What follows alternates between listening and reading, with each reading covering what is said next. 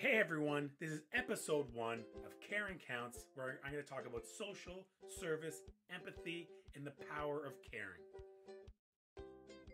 My name's Adam Purcell. I'm a Canadian. I'm friendly. I'm silly. I'm kind. Hopefully people think that.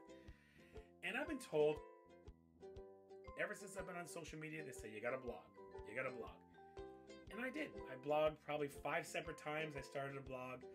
And it worked a little bit, had my content calendar, but I'm not a writer. I wasn't very good. It was really a real big effort. It wasn't natural for me. So I stopped.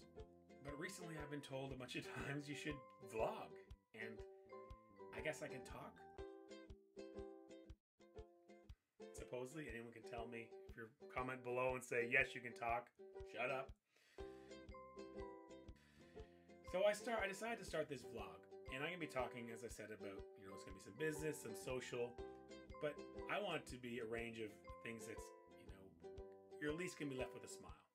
So the first thing I want to talk about is my light bulb moment. The first time I understood the real difference with social. I ran a restaurant, and yes, I was involved in marketing every day, trying to be creative, trying to be different, but I don't have a marketing background. My first experience with social media was one of my servers came upstairs to the office and they said, hey, can I check out my Facebook? And they came on, checked their Facebook out. I'm like, first of all, what's a Facebook? They showed me. I was interested, though it was like, she was just out partying with her friends. Well, it was interesting, so I went home and I went on Facebook, started playing around with it. And then business pages came, and I was running social media for 2 different restaurants, so I started doing it and getting fans, and most of it was friends and friends of friends, and I thought I knew what I was doing. Then I had the opportunity to go to a free seminar by Ross Simmons at The Coolest Cool on Twitter and most of the socials. On Snapchat, it's at Coolest Cool.